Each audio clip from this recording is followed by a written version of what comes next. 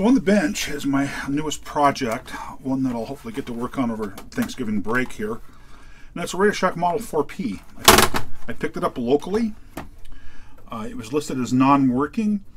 The power switch lights up when you turn the power on, but nothing else happens. So the assumption at this point is this is a power supply issue.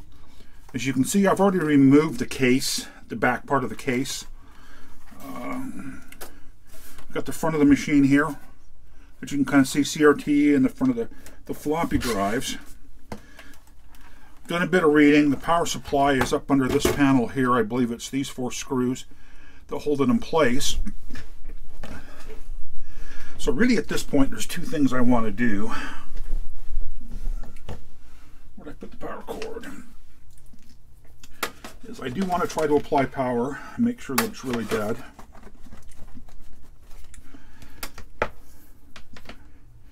Which of course I'm assuming it is. Let's see, that's over here.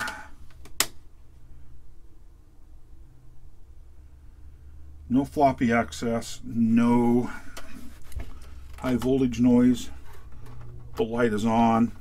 Brightness and contrast are all the way up. No raster. That really looks like, at a minimum, a switching power supply issue. So let's get a voltmeter here set up. Just a really old crusty one. I don't need anything special here.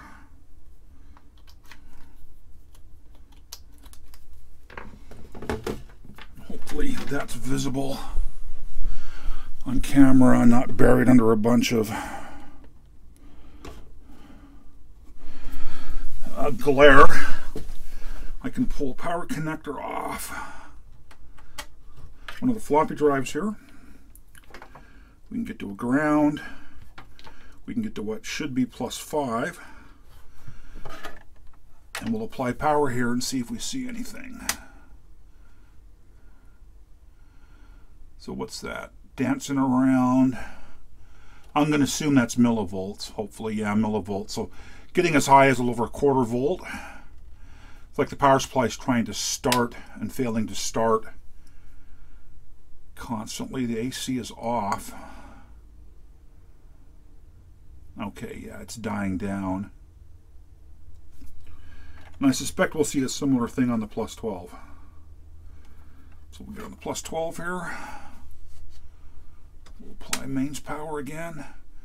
And I saw that jump up over 1 volt for a second. And now it's dancing up as high as maybe approaching 800 millivolts.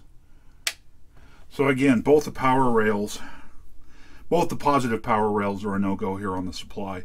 There's a -12, but it isn't broke out to the floppy drives, so I can't test it directly here. So we've confirmed what was listed in the ad, and that is that you know, the indicator light comes on, but the system does not power up or do anything. We've confirmed the power supply is not doing any, you know, producing regulated voltage as it should. I know based on my reading of the service manual, I think I started the video with this panel here, has the power supply attached to it.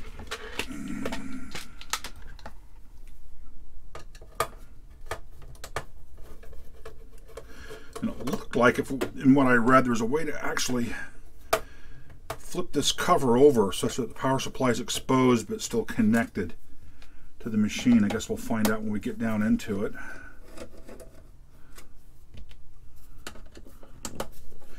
This machine does have a modem in it. I don't know if it's the Tandy modem, which was good for 300 baud, and used the Tandy modem command set, or somebody did a somewhat of a Hayes compatible modem, I guess, that was good for 1200 baud. Looks like there's 3 more screws here along the back. This poor old screwdriver, the plastic handle on it's disintegrating.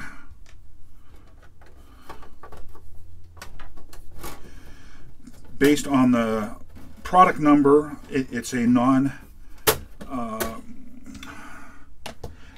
non-gate array, so it's an original and, you know, not the later generation gate array motherboard in it. So It is,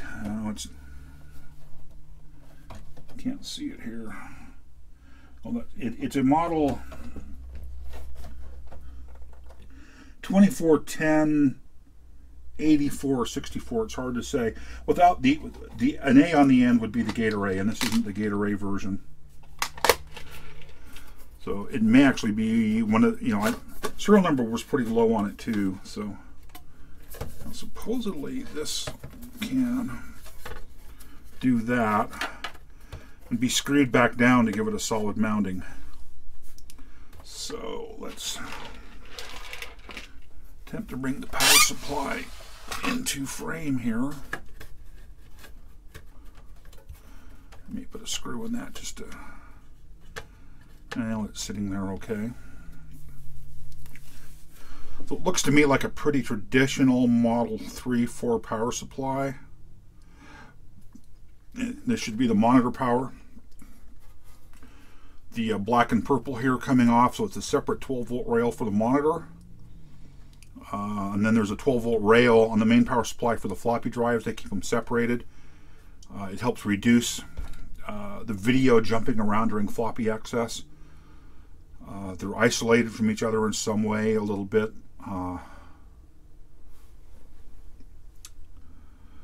This, of course, is the primary power in. I'm guessing the large reservoir caps here are probably still holding charge. There's a fan in the case, which is this connection right here. There's the monitor power. And I'm going to go ahead and see if I can get this off to release the power supply. Oops. And then I try to drop it. So we'll do a visual inspection.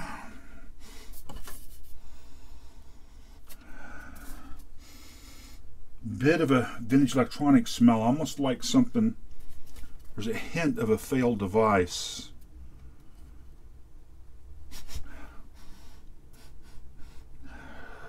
Not really power supply related though.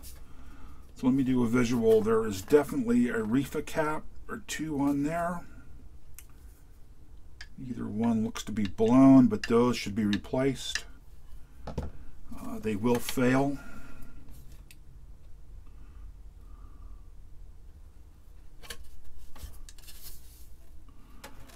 I'm not seeing bulging caps or electrolyte on the board anyplace.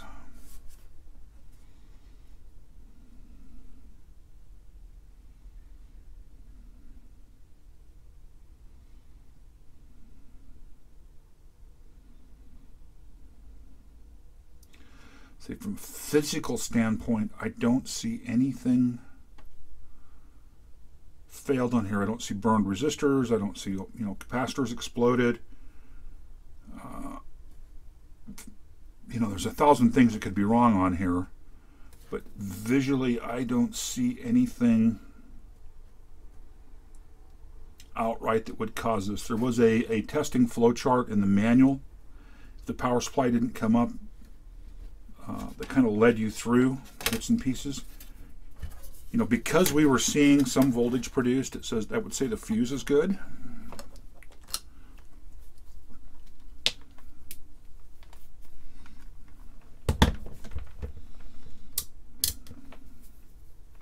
But I'll test it anyhow. Yep, fuse is fine. I think maybe the next step is I'm going to go ahead and secure this. And we'll get power brought back up to it. And test it outside of the system. If there's a short someplace in the system, that would be potentially enough to keep the power supply from coming up. It would crowbar and shut itself down. It's a lot tighter going in there than it seemed to be coming out.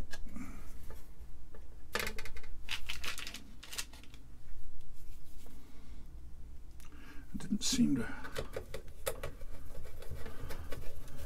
Is that not the screw that was meant to go in there?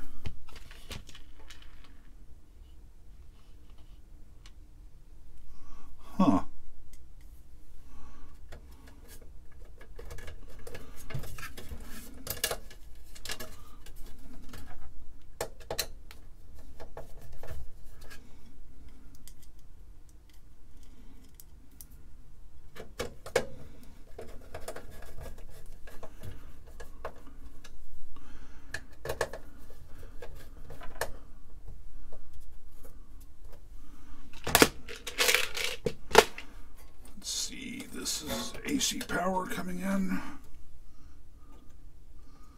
A little mauve. Looks like it's fine. I remember seeing that in the schematic.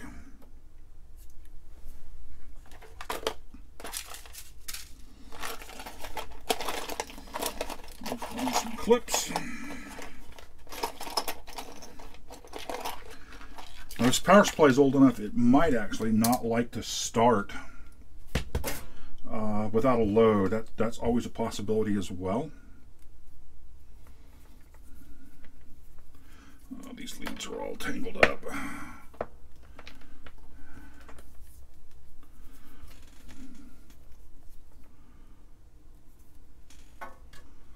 Get on the ground here.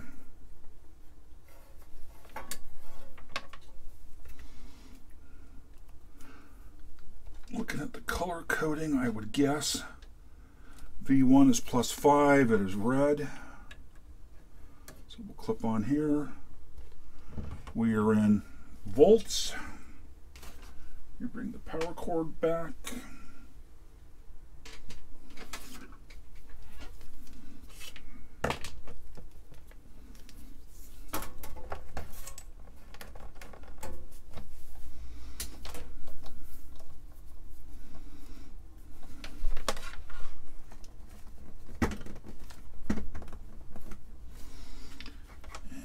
See if we get anything with no load.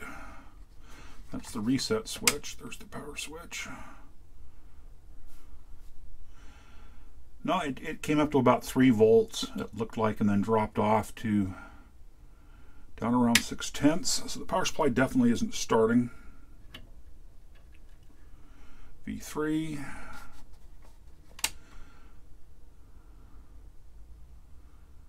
Got up to 1.2 volts. This is the 12 volts for the monitor.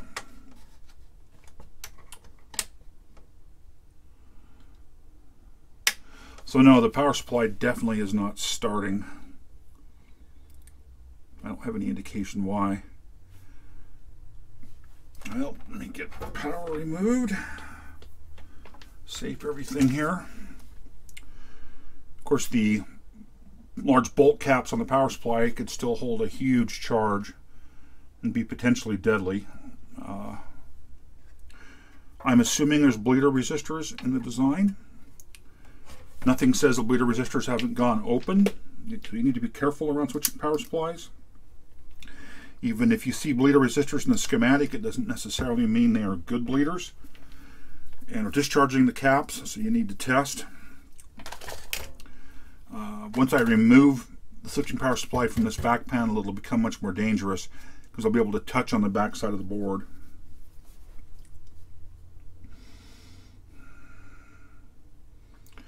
But you know, in memory, this power supply to me is identical to the one in my Model 4, and part of me wonders if I just yanked the one out of the Model 4 for temporary testing. Would that be good enough, just as a quick test?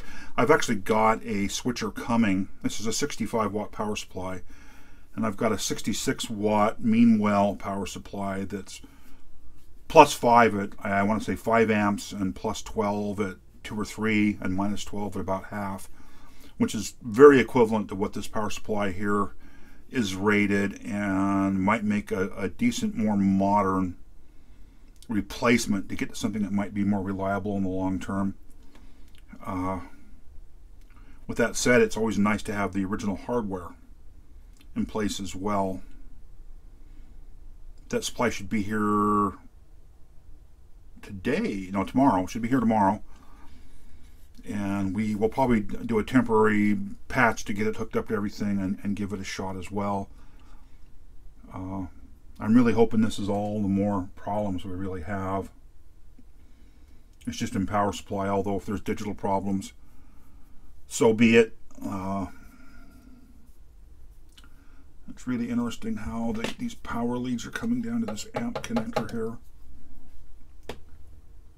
which is whatever's in this bay here.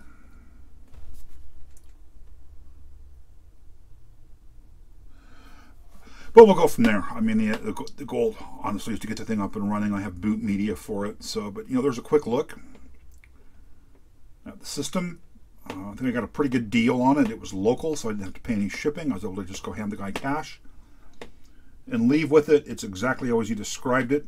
It's actually in reasonably good shape with some cleanup on the case. I think it'll look really nice. The yellowing is minimal. I've seen far worse. But there it is. I guess we'll pick it up in the next video.